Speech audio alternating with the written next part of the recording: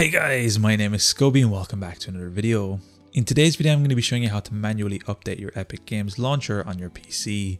This is going to be a nice, quick and easy tutorial. I'm going to be showing you step by step how to do everything. Let's jump right into this.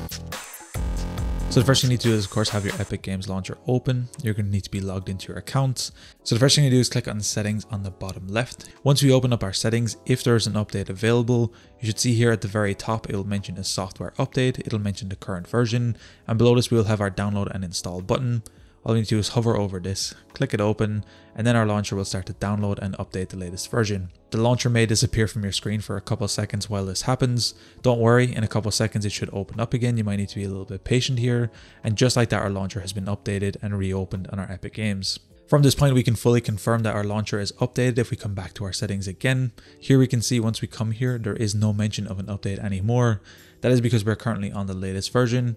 And just like that, you can also confirm that you're on the latest version. If no update shows up here, you don't need to worry anymore. Anyway guys, it's as easy as that to manually update your Epic Games launcher on your PC. I want to take this moment to give a huge shout out to the channel members, Sean Daly and Erber. Thank you guys so much. I really appreciate the support.